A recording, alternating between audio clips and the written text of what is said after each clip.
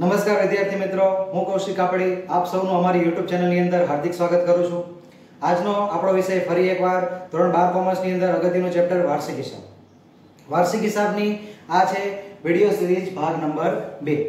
આના પહેલાની અંદર વાર્ષિક હિસાબનો વિડિયો સિરીઝ ભાગ 1 ની અંદર આપણે વાર્ષિક હિસાબ એટલે શું, બોર્ડની અંદર કેટલા માર્ક્સનો ગુણભાર છે, તેમજ ખાતાઓ વિશેની માહિતી લીધી હતી અને સૌપ્રથમ ખાતું જે છે વેપાર ખાતું એનું આપણે આખો જ ખાતા સ્વરૂપનો અને એનું નિરૂપણ આપણે કરી ગયા હતા કે ભાઈ વેપાર ખાતાની અંદર ઉધાર બાજુ કઈ કઈ વિગત આવે છે, જમા બાજુ કઈ કઈ વિગત આવે છે, બધું જાણી ગયા છે આપણે।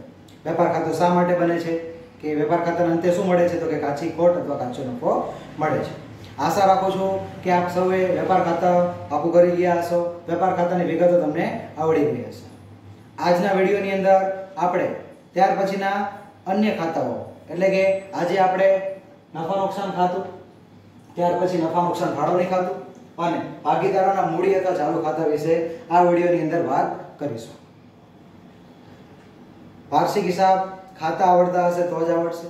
દરેક ખાતાનો નમૂનો ખૂબ જરૂરી છે, એટલે આ વિડીયોને પણ તમે ધ્યાનથી નિહાળો અને તમારા જે બુક તમે બનાવેલી છે ઘરે બેઠા એની અંદર આને ઉતારો તેમજ પાકું પણ કરો, એ બધાને મારી અપીલ છે।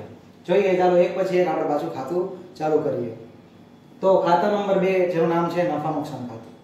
મિત્રો તમને એનો હેડિંગ દેખાઈ રહ્યું છે, હેડિંગમાં નામ દેખાઈ રહ્યું છે નફા નુકસાન ખાતું। ટૂંકમાં એવું ખાતું કે જે ખાતાની અંદર કાં તો નફો દર્શાવવામાં આવે છે કાં તો ખોટ નુકસાન દર્શાવવામાં આવે છે। એટલે કે એક બાજુ તમામ ખર્ચાઓ દર્શાવવામાં આવે છે અને એક બાજુ તમામ આવકો અથવા ઉપજ દર્શાવવામાં આવે છે। આમાં પણ બે બાજુ છે, વેપાર ખાતા જેવો જ નમૂનો છે આનો પણ। એક બાજુ ઉધાર બાજુ છે, બીજી બાજુ જમા છે। ઉધાર બાજુ આપણે જે પણ વિગતો આની અંદર લઈશું એમાં તમામ ખર્ચાઓ આવશે। પછી અલગ અલગ પ્રકારના હેડ આપશું આપણે, જેમ કે વહીવટી ખર્ચા, વેચાણ વિતરણ ખર્ચા, નાણાકીય ખર્ચા અને અન્ય ખર્ચા, એવી રીતે અલગ અલગ આપણે ખર્ચાના પ્રકાર પાડેલા છે। અને જમા બાજુ આપણે તમામ પ્રકારની આવકોની વાત કરવાની છે। જેમ વેપાર ખાતાની અંદર આપણને કઈ વિગત ક્યાં આવે એ આવડવી જોઈએ, એમ નફા નુકસાન ખાતામાં પણ કઈ બાબત કયા હેડ નીચે આવે એ ધોરણ 12 માં ખૂબ ઉપયોગી છે। જોઈએ તો પહેલા આપણને આપેલું છે કાચી ખોટ। નફા નુકસાન ખાતામાં ઉધાર બાજુ શું આપ્યું છે? કાચી ખોટ। તો આ કાચી ખોટ આપણે ક્યાંથી લાવ્યા હોય? વેપાર ખાતું ભણી ગયા છે। કાચી ખોટ જે છે વેપાર ખાતામાં જમા બાજુ આવતી હતી। ક્રોસ એન્ટ્રી થશે, વેપાર ખાતામાં જમા બાજુ હતી તો નફા નુકસાન ખાતામાં કઈ બાજુ આવશે? ઉધાર બાજુ આવશે। ત્યાર પછી આપણે લેવાનું છે અલગ અલગ હેડ, જેમ કે એના પછી આવે છે વહીવટી ખર્ચા। વહીવટી ખર્ચા અથવા એને ઓફિસ ખર્ચા તરીકે પણ આપણે ઓળખી શકીએ છીએ। ટૂંકમાં એવા પ્રકારના ખર્ચાઓ કે જે દિન પ્રતિદિન રોજબરોજ તમારે ઓફિસને ચલાવવા માટે અથવા વહીવટ કરવા માટે ધંધાનો કરવા આવશ્યક હોય છે, એવા ખર્ચાઓની યાદી એક પછી એક લઈએ। જેમ કે પહેલું આપ્યું છે આપણને પગાર। તમે બિઝનેસ ચલાવો છો, તમારી પેઢી છે, પેઢીની અંદર કર્મચારીઓ કામ કરે છે, તો કર્મચારીઓને શું આપવો પડશે? પગાર આપવો પડશે, તો એ વહીવટી ખર્ચ કહેવાય છે, આવશે અહીંયા। ત્યાર પછી તમે ભાડું ચૂકવતા હોય તો ભાડું, ત્યાર પછી વીમો લીધેલો હોય તો વીમાનું પ્રીમિયમ જે છે એ પણ તમારા માટે નુકસાન છે, ખર્ચ છે, એ લેવું પડે। ત્યાર પછી એ પૂછે કરવેરા। તો કે પેઢી જે છે એ ઘણા બધા પ્રકારના વેરા ભરતી હોય છે, આવક ઉપર વેરો ભરતી હોય છે, તો એને પણ એક ખર્ચ તરીકે ટ્રીટ કરવામાં આવે છે અને એ પણ વહીવટી ખર્ચાની અંદર એડ કરવામાં આવે છે। ત્યાર પછી એ પૂછે ટપાલ ખર્ચ। ટપાલની સેવા લેતી હોય તો પેઢીએ ટપાલનો ખર્ચો આપવો પડતો હોય છે, તો એને પણ આપણે વહીવટી ખર્ચામાં રાખીશું। ત્યાર પછી પેઢીની અંદર ઘણીવાર સ્ટેશનરીની વસ્તુ લાવવી પડતી હોય છે, ઘણીવાર કંઈક પ્રિન્ટિંગ કરાવવું પડતું હોય છે, તો એની અંદર છપામણી ખર્ચ થતો હોય છે, જેને કહેવામાં આવે છે સ્ટેશનરી અથવા છપામણી ખર્ચ। એ તો એક પ્રકારનો વહીવટી ખર્ચ છે। કાનૂની ખર્ચા છે, ઘણીવાર કાનૂની સલાહ લેવી પડતી હોય છે, તો એવા સમયે અમુક તમારે સ્ટેમ્પ ડ્યુટી ભરવી પડતી હોય છે। આ સ્ટેમ્પ ડ્યુટી ભરવા પાછળ ખર્ચા થતા હોય છે, તેને કહેવાય છે કાનૂની ખર્ચા, એ પણ વહીવટી ખર્ચ છે। તમારા હિસાબો થઈ ગયા પછી હિસાબને ઓડિટ કરાવવા પડતા હોય છે ઓડિટર પાસે, ઓડિટરની પણ ફીસ હોય છે, તો એ ફીસ ચૂકવવી પડે છે, તો કંપની માટે શું હોય છે? એ નુકસાન હોય છે, તો એને પણ વહીવટી ખર્ચા કહેવાય છે। ત્યાર પછી તમે જ્યાં પણ પેઢી ચલાવો છો, વીજળીનું બિલ આવે છે ઓફિસનું, તો એ વીજળી બિલ જે છે એ પણ વીજળી ખર્ચ વહીવટી ખર્ચામાં લેવામાં આવે છે। આવો વીજળી ખર્ચ આપણે વેપાર ખાતાની અંદર પણ લઈ ગયેલું છે, જ્યારે આપણે ઉત્પાદનને લગતા ખર્ચા જે છે એની અંદર આપણે એનો સમાવેશ થતો હતો। એ ફેક્ટરીનો છે, આ ઓફિસની વાત છે, આપણે તો ઓફિસના ખર્ચા વીજળી ખર્ચ જે છે એ આવશે। ત્યાર પછી કર્મચારી લાભનો ખર્ચો જે છે, ખાસ કરીને પ્રોવિડન્ટ ફંડમાં ફાળો। ટૂંકમાં કર્મચારીઓને પ્રોવિડન્ટ ફંડમાં જે કંપની દ્વારા જે ફાળો આપવામાં આવે છે, તો કંપની માટે ખર્ચ છે, તો એને કહેવામાં આવે છે વહીવટી ખર્ચા, ઓફિસ ખર્ચા। તો આ તમામ જે ખર્ચાઓ હતા મિત્રો એ બધા હતા વહીવટી ખર્ચા. આ હેડની નીચે આ ખર્ચાઓ તમારે લખવાના રહેશે. એક દાખલામાં બધા હોતા નથી. સમજી લો તમને હવાલો આપેલો હશે ને હવાલામાં કીધું હશે કે પગાર 500 રૂપિયા ચૂકવવાનો બાકી છે, તો તમને એટલું આવડવું જોઈએ કે પગાર જે છે એ કયો ખર્ચ છે, તો કે વહીવટી ખર્ચ છે. ક્યાં આવશે? તો કે નફા નુકસાન ખાતામાં ઉધાર બાજુ. આવી રીતે એની એન્ટ્રી કરવાની છે. ત્યાર પછી હવે આપણે બીજો હેડ છે જેનું નામ છે વેચાણ વિતરણ ખર્ચા. નામ છે એવું જ, એનો અર્થ થાય છે વેચાણ અને વિતરણ. ટૂંકમાં વેચાણ વધારવા માટે થતો ખર્ચ અને વેચાણ એટલે કે તેનું વિતરણ કરવું હોય, તમારે ડિસ્ટ્રીબ્યુશન કરવા પાછળ થતો ખર્ચો. તમે ઉત્પાદન તો કરી દો છો, હવે ઉત્પાદનને વેચવા માટે જે પણ પ્રકારનો ખર્ચો કરશે કંપની એને કહેવાય છે વેચાણ વિતરણ ખર્ચાઓ. એક પછી એક લઈએ તો પહેલું આપ્યું છે જાવક માલ ગાડા ભાડું. કંપની પોતાનું ઉત્પાદિત વસ્તુ જે છે ગ્રાહકો સુધી મોકલે છે, તો એમાં જે ખર્ચો થતો હોય છે ભાડાનો, ગાડા ભાડું જે થતું હોય છે, એટલે જે પણ ટેક્સી કે કોઈ ટ્રકનો ભાડું થતું હોય છે જાવક માલ ગાડા ભાડામાં લેવામાં આવે છે. આવું આપણે આવી ગયું છે આવક માલ ગાડા ભાડું. ક્યાં આવતું હતું? વેપાર ખાતાની કઈ બાજુ? ઉધાર બાજુ. આવી રીતે યાદ રાખવું ખૂબ જરૂરી છે. ત્યાર પછી એ પૂછે સેલ્સમેન નો પગાર. તમે વેચાણ વધારવા માટે સેલ્સમેન રાખો છો, તો સેલ્સમેન ઘણીવાર પગાર ઉપર પણ રાખેલો હોય છે, તેને પગાર ચૂકવવો પડતો હોય છે. ઘણીવાર સેલ્સમેન કમિશન ઉપર કામ કરતા હોય છે, તેને શું ચૂકવવું પડતું હોય છે? કમિશન. ટૂંકમાં પગાર ચૂકવો સેલ્સમેનને કે કમિશન ચૂકવો. ખર્ચો કયો કહેવાય છે? વેચાણ વિતરણ ખર્ચો.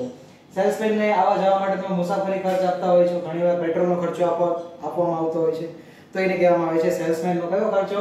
મુસાફરી ખર્ચ. એને પણ આવી લેશે. ત્યાર પછી તમે તમારી વસ્તુનું વેચાણ વધારવા માટે શું કરો છો? જાહેરાત કરો છો. જાહેરાતનો કોઈ પણ માધ્યમ લઈ લો, તમે ટીવીમાં લઈ લો કે પછી તમે પેમ્પલેટ છપાવો કે કોઈ પણ અન્ય માધ્યમ લઈ લો, ઇન્ટરનેટ પર મૂકી દો. આ બધા પાછળ શું થતું હોય છે? ખર્ચ થતો હોય છે. તો એ ખર્ચ કેવો કહેવાય છે?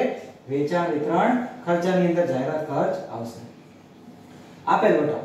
વટાવ શબ્દ ઘણીવાર યાદ નથી રહેતો તમને. વટાવનો ઇંગ્લિશ તમે યુઝ કરતા હોય છે. વટાવ એટલે શું કહેવાય છે? ડિસ્કાઉન્ટ. ટૂંકમાં એવું ડિસ્કાઉન્ટ જે કંપની આપે છે. સમજી લો કંપની પોતાનું વેચાણ વધારવા માટે 100 રૂપિયાની વસ્તુ એમ કે છે કે 90 રૂપિયામાં વેચશે. 10 રૂપિયા શું આપે છે? વટાવ આપે છે, જેનાથી કંપનીનું વેચાણ શું થાય? વધે. તો એને કહેવાય છે વેચાણ વિતરણ ખર્ચા. એટલે કે આપેલ વટાવ અહીંયા આવશે. એવી જ રીતે વટાવ અનામત. એવી જ રીતે આપણે કીધું છે પ્રદર્શનમાં ભાગ લેવાનો ખર્ચો. ઘણીવાર ધંધાના પ્રદર્શન થતા હોય છે, તો એ પ્રદર્શનની અંદર તમારી વસ્તુને મૂકવા માટે તમારે અમુક પ્રકારનો ખર્ચો ચૂકવવો પડતો હોય છે, અમુક ફીસ ચૂકવવી પડતી હોય છે. એને કહેવામાં આવે છે પ્રદર્શનમાં ભાગ લેવા માટેનો ખર્ચો. ઘણીવાર વેપારી મેળા યોજાતા હોય છે અલગ અલગ સિટીની અંદર, તો એમાં તમારી વસ્તુ વેચવા માટે તમારે ભાગ લેવાનો ખર્ચો ચૂકવવો પડતો હોય છે, જેના દ્વારા પણ કંપની પોતાનું વેચાણ વધારે છે. તો એને પણ કહેવાય છે વેચાણ વિતરણ ખર્ચા. તમે શોરૂમ રાખતા હોય તો શોરૂમનો મેન્ટેનન્સ થતો હોય છે, એનો ખર્ચો પણ લાગુ પડશે. વખારની અંદર માલ સામાન રાખતા હોય તમારો, તો વખારની અંદર ભાડું ચૂકવવું પડતું હોય છે. વખારનો ખર્ચો જે છે એ પણ વેચાણ વધારવા માટેનો ખર્ચ છે. અને ત્યાર પછી કીધું છે પેકિંગ ખર્ચા. વસ્તુનું પેકિંગ કરવા પાછળ થતો ખર્ચો. તો મિત્રો આ તમામ ખર્ચાઓ જે છે એ વેચાણ વિતરણ ખર્ચાના હેડ નીચે આવશે. તમને મથાળું આવડે એના નીચે કયા કયા ખર્ચ આવડે એ પણ ખૂબ અગત્યનું છે. ત્યાર પછી આપણે નાણાકીય ખર્ચાઓની વાત કરીએ કે કંપની જે છે એ નાણાંના સ્વરૂપમાં ડાયરેક્ટ ચૂકવી લેતી હોય છે. જેમ કે આવું કીધું છે આપણને બેંક ઓવરડ્રાફ્ટ પરનું વ્યાજ. કંપની બેંક પાસેથી ઓવરડ્રાફ્ટ લે છે, તો ઓવરડ્રાફ્ટનું વ્યાજ ચૂકવે તો એને નાણાકીય ખર્ચ કહેવાય. અહીંયા લેશું. બે પ્રકારની લોન હોય છે, લીધેલી લોન અને આપેલી લોન. જો કંપની કોઈ વ્યક્તિ પાસેથી અથવા કોઈ પેઢી પાસેથી અથવા બેંક પાસેથી લોન લેશે, તો એના ઉપર કંપનીએ શું ચૂકવવું પડતું હશે? વ્યાજ. તો એવું વ્યાજ પેઢી માટે શું થશે? ખર્ચ. તો એને નાણાકીય ખર્ચમાં લેવાય છે. ભાગીદાર હોય છે, તો ભાગીદાર પણ ઘણીવાર પેઢીને લોન આપતા હોય છે, તો એમની લોનનું વ્યાજ જે છે એ પણ આપણે અહીંયા લઈશું. ત્યાર પછી બેંકના અંદર તમારું ખાતું ચલાવવા માટે અમુક ચાર્જીસ થતા હોય છે.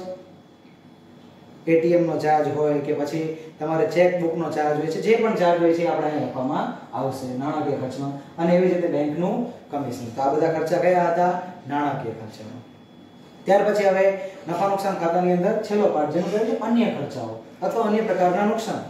એની અંદર પહેલા શું આપ્યું છે? ધર્માદા ખર્ચ. કંપની કોઈ પ્રકારનો ધર્માદો કરે, કોઈ ધર્માદાની અંદર આપેલ વસ્તુ હોય તો ખર્ચ કરે તો ધર્માદા ખર્ચમાં આવશે. કેવી રીતે વાત કરીએ તો મિલકતનો ઘસારો.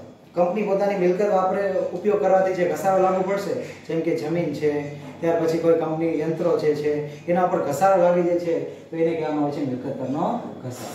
આ ખૂબ મહત્વનું છે ઘાલખાત વાળું ફોર્મેટ. ઘાલખાત ફોર્મેટ એક અહીંયા આવશે અને એક કાકા સર્વેની અંદર આવશે. ખૂબ અગત્યનું છે. જોઈ લઈએ તો કેવી રીતે છે. પહેલું બાજુ ઘાલખાત, કાચું સર્વે. બે પ્રકારની ઘાલખાત આપી હશે. એક તમને કાચા સર્વેમાં આપી હશે અને ઘાલખાત આપી હશે આપણને હવાલાઓની અંદર. તો પહેલું કીધું છે ઘાલખાત કાચું સર્વે. એની અંદર પ્લસ શું કરશું? ઘાલખાત હવાલો. ત્યાર પછી ઘાલખાત અનામત હવાલાની પણ પ્લસ કરશું અને ઘાલખાત અનામત કાચું સરવૈયું શું કરશું? માઈનસ કરશું. ટૂંકમાં 4 બાબતો અહીંયા ધ્યાનમાં રાખવાની છે. પછી એનો સરવાળો બાદબાકી કરીને જે પણ રકમ આવશે એ આપણે બહાર મૂકવાની રહેશે. અન્ય પ્રકારના ખર્ચા થતા હોય છે કંપનીને ઘણીવાર, જેમ કે આગથી થયેલ નુકસાન થતું હોય છે, ચોરીથી નુકસાન થતું હોય છે, તો એવા નુકસાન અહીંયા લખવામાં આવે છે. આગળ વાત કરીએ તો કાયમી મિલકતના વેચાણનું નુકસાન. ઘણીવાર કંપની પોતાની કાયમી મિલકત જે છે એ વેચી દેતી હોય છે. કંપની એક ફર્નિચર હોય છે કંપની પાસે 50,000 નું, એ ફર્નિચર એ કંપની 30,000 માં વેચી દે છે. તો 50,000 ની વસ્તુ જે છે 30,000 માં વેચશે તો કંપનીને નુકસાન થશે 20,000 નું. તો એવું નુકસાન જે છે મિલકત વેચાણનું, તો એને આપણે નફા નુકસાનમાં ઉધાર બાજુ અહીંયા લખી નાખશું. એવી જ રીતે કીધું છે રોકાણ વેચાણનું નુકસાન. કંપનીએ કોઈ રોકાણ કરેલું હોય, એનું વેચાણ કરવાથી કંપનીને જો નુકસાન થાય તો એ પણ આપણે અહીંયા લઈશું.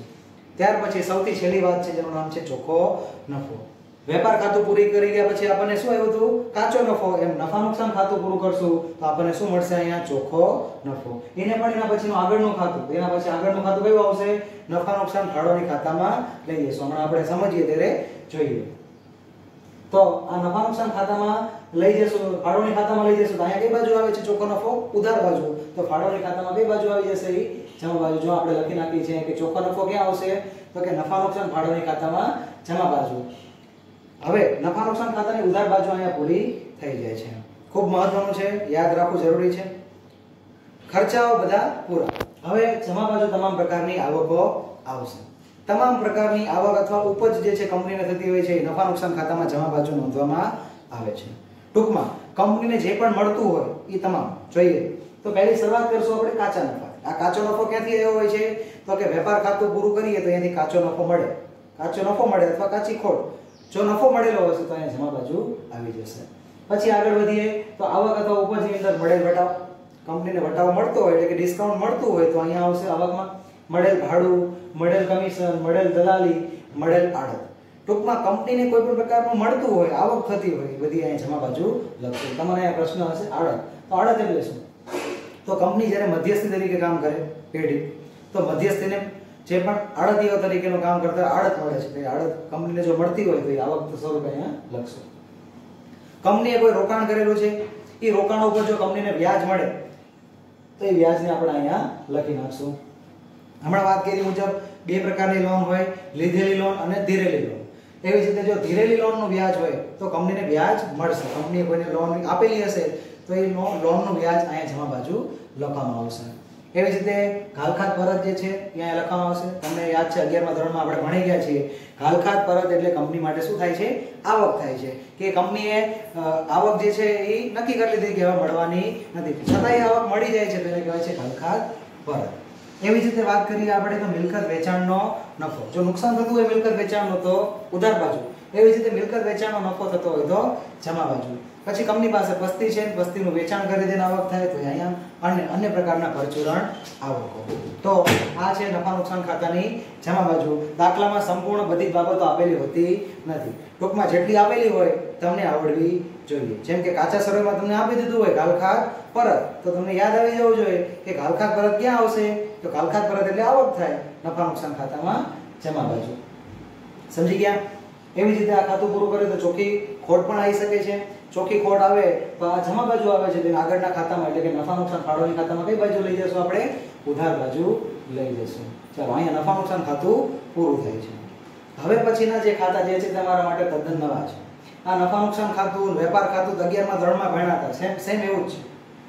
નવીનતા ક્યાં છે? તો કે નફા નુકસાન ફાળવણી ખાતું અને ભાગીદારોના મૂડી અથવા ચાલુ ખાતા નવા છે. આમાં પણ જો એક ખાતું આવડી જશે તો આ ઓટોમેટિક આવડી જશે. એટલે કે ફાળવણી ખાતું આવડે તો મૂડી અથવા ચાલુ ખાતું ઓટોમેટિક આવડે છે. જોઈએ આપણે તો ચોખ્ખી ખોટ ઉધાર બાજુ, ચોખ્ખો નફો જમા બાજુ.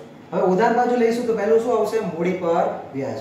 ભાગીદારોની જે પણ મૂડી હોય છે શરૂઆતની, એના ઉપર વ્યાજ આપણે ચૂકવશું તો અહીંયા આવશે કઈ બાજુ? ઉધાર બાજુ, ફાળવણી ખાતા. ત્યાર પછી ચાલુ ખાતા હોય છે તો ચાલુ ખાતાની બે બાકી હોઈ શકે. ઉધાર બાકી પણ હોઈ શકે, જમા બાકી પણ હોઈ શકે. તો જમા બાકીનું વ્યાજ હોય તો એ પણ આપણે ઉધાર બાજુ લઈશું. પછી ભાગીદારને કોઈ પણ રકમ મળતી હોય, કોને? ભાગીદારને, તો ફાળવણીમાં ઉધાર બાજુ આવશે. જેમ કે પહેલું આપ્યું છે ભાગીદારનો પગાર. ભાગીદારને પગાર આપતા, જેમ કે આપણે ભાગીદારના બે નામ લખ્યા છે A અને B. જો એને 10,000 રૂપિયા પગાર ચૂકવતા હોય કંપની, તો એ ભાગીદારનો પગાર થશે તો ક્યાં આવશે? ફાળવણી ખાતામાં ઉધાર બાજુ. કારણ કે એક પગાર આપણે અહીંયા લખી ગયા છે. જો એ કોનો પગાર છે? કર્મચારીઓનો. અને અહીંયા જે પગારની વાત કરીએ છીએ, કોની વાત કરીએ છીએ? ભાગીદારની વાત કરીએ છીએ. ભાગીદારનો પગાર હશે તો ફાળવણીમાં ઉધાર બાજુ આવશે. પછી ભાગીદારને ચૂકવવાથી કોઈ પણ રકમ હોય, બોનસ હોય, ભાગીદારનું મહેનતાણું હોય, એનું કમિશન હોય, એ તમામ ઉધાર બાજુ આવશે. અને પછી આવશે વહેંચણી પાત્ર નફો. જેમ કે નામ શું છે ખાતાનું? નફા નુકસાન ફાળવણી. ટૂંકમાં નફો અને નુકસાન ફાળવવા માટે, વેચવા માટે જે ખાતું બનાવીએ છીએ તે. તો નફો હશે તો નફો વેચાઈ જશે ભાગીદારો વચ્ચે, તો એ કઈ બાજુ આવશે? ઉધાર બાજુ. અને એવી જ રીતે આપણે જમા બાજુ વાત કરીએ તો પહેલા શું આવશે? ચોખ્ખો નફો. આ ચોખ્ખો નફો ક્યાંથી આવ્યો હોય? તો કે નફા નુકસાન ખાતામાંથી આપણે લાવ્યો. ઉધાર બાજુ મૂડીનું વ્યાજ હતું, જમા બાજુ શું આવશે? ઉપાડ પરનું વ્યાજ. ઉધાર બાજુ જમા બાકીનું વ્યાજ હતું ચાલુ ખાતાની, અહીંયા શું આવશે? ચાલુ ખાતાની ઉધાર બાકીનું વ્યાજ. અહીંયા વહેંચણી પાત્ર નફો હતો, અહીંયા શું આવશે? વહેંચણી પાત્ર ખોટ. આટલી જ બાબતો ફાળવણી ખાતામાં આવશે. આના સિવાય કઈ બાબત આવતી નથી. હવે ફાળવણી ખાતું એકવાર મગજમાં આવી જશે તો મૂડી અથવા ચાલુ ખાતું આવડી જશે. કેવી રીતે? તો જોઈએ. તો પહેલા મૂડી ખાતાની આપણે વાત કરીએ તો આનો નમૂનો જે છે એ અલગ છે. જેમ કે તારીખ, વિગત, ભાગીદારોનું નામ, વિગત, ભાગીદારોના નામ. એક બાજુ ઉધાર, એક બાજુ જમા. ફાળવણી મૂડી અથવા ચાલુ ખાતાની શરૂઆત ક્યાંથી થશે? તો બાકીથી થશે. આપણને કાચા સમયની અંદર બાકી આપી દીધી હશે, મૂડીની, ઉપાડની, ચાલુ ખાતાની કોઈ પણ બાકી આપી દીધી હશે તો બાકી આગળ લાવ્યા. મૂડીની શરૂઆતની બાકી હોય એને કહેવાય છે બાકી આગળ લાવ્યા. જે ભાગીદારની જેટલી હોય લખવાની. સમજી લો એની 50,000 આપી છે તો એના ખાનામાં 50,000. બીની 1 લાખ આપી છે, બીના ખાનામાં 1 લાખ. આવી રીતે શરૂઆત થશે. ઉપાડ પણ તમને કાચા શરમમાં આપી દીધો હશે તો ઉધાર બાજુ શું આવશે? ઉપાડ આવશે. કારણ કે ઉપાડની ઉધાર બાકી હોય તો ઉધાર બાજુ તમારે જેટલો જેનો ઉપાડ હોય એ કાચા શરમમાં આપ્યો હોય લખવાનું રહેશે. હવે આ ખાતામાં જે ઉધાર બાજુ આવ્યું ફાળવણી, સમજો, ફાળવણી ખાતામાં જે ઉધાર બાજુ આવ્યું એ બધું જ મૂડી અથવા ચાલુ ખાતામાં કઈ બાજુ જશે? જમા બાજુ જશે. Cross entry. જેમ કે આપણે અહીંયા વાત કરીએ તો મૂડી પર વ્યાજ, તો મૂડી પર વ્યાજ ક્યાં આવી ગયું? અહીંયા ઉધાર હતું તો અહીંયા જમા બાજુ આવી ગયું. ત્યાર પછી ભાગીદારનો પગારની વાત કરીએ તો ભાગીદારનો પગાર અહીંયા આવી ગયો જમા બાજુ. બોનસની વાત કરીએ તો બોનસ અહીં જમા આવી ગયું. ટૂંકમાં ફાળવણી ખાતામાં જે ઉધાર હશે એ મૂડી અથવા ચાલુ ખાતામાં કઈ બાજુ જશે? જમા. તો આપણે જોઈ ગયા કે ઉધાર બાજુ હતું એ બધું અહીંયા જમા બાજુ આવશે. એવી જ રીતે ફાળવણી ખાતામાં જે જમા બાજુ આવશે એ મૂડી અથવા ચાલુ ખાતામાં કઈ બાજુ આવશે? ઉધાર બાજુ. જેમ કે પહેલા ઉપાડ ખાતું લખી નાખ્યું, ઉપાડનું વ્યાજ કઈ બાજુ છે? અહીંયા ફાળવણીમાં જમા બાજુ. તો એ કઈ બાજુ આવશે? અહીંયા ઉધાર બાજુ. ત્યાર પછી ચાલુ ખાતાની જમા બાકી, ઉધાર બાકીનું વ્યાજ હોય તો એ પણ અહીંયા ઉધાર બાજુ આવી જશે. વહેંચણી પાત્ર ખોટ અહીંયા કઈ બાજુ દેખાઈ રહી છે? જમા બાજુ. તો એ કઈ બાજુ આવશે? અહીંયા ઉધાર બાજુ આવશે. ટૂંકમાં એકવાર તમને ફાળવણી ખાતું આવડી જશે તો મૂડી અથવા ચાલુ ખાતું પણ સહેલું છે. આ બે ખાતા તમારા માટે નવા હતા, એને યાદ રાખવા પણ એકદમ સરળ છે. બાકી વેપાર ખાતું, નફા નુકસાન ખાતું, પાકું સરળ તો તમે 11મા ધોરણમાં પણ ભણી ગયા છો. સેમ એવું જ અહીંયા આપણી પાસે આવે છે. તો મિત્રો હજી એકવાર તમને કહી દઉં, જ્યાં સુધી તમને ખાતાના નમૂના નહીં આવડે, હવાલા નહીં આવડે ત્યાં સુધી વાર્ષિક હિસાબ ચેપ્ટર આવડશે નહીં. એટલે ઘણા બધા વિદ્યાર્થીઓ તો ગૃહ કાર્ય મોકલે છે, મને ફોટા પાડીને પણ મોકલે છે અને કહે છે કે મેં વેપાર ખાતું પૂરું કરી નાખ્યું છે. તો વેપાર ખાતું પણ પૂરું કરો. આ વિડીયોની અંદર જે અન્ય આપણે 3 ખાતાની વાત કરી છે એને પણ પૂરું કરો. અને હવે પછીના વિડીયોની અંદર આપણે પાકું સરળ તેમજ હવાલાઓના સોલ્યુશન લઈશું. ટૂંકમાં જે પણ અહીંયાથી તમને ખાતાના નમૂના કે હવાલા આપવામાં આવે એ તમે પાકા કરો, નોટબુકમાં લખો. અને કોરોના મહામારીની અંદર તમે પણ ઘરે બેઠા બેઠા તમારો અભ્યાસને સુરક્ષિત કરો. એના માટે તમે બધાને હજી એકવાર અપીલ છે. બીજું, ઘણા બધા લોકો પાસે હજી પણ ટેક્સ્ટ બુક નથી. ટેક્સ્ટ બુક ન હોય તો કંઈ નહીં, મોબાઈલની અંદર પીડીએફની આપણે અગાઉ ઘણીવાર પણ વાત કરી ગયા છીએ. તમે એને ડાઉનલોડ કરી લો અને તમે ઘરે બેઠા પણ વધુને વધુ પ્રેક્ટિસ કરો. ખૂબ ખૂબ ધન્યવાદ.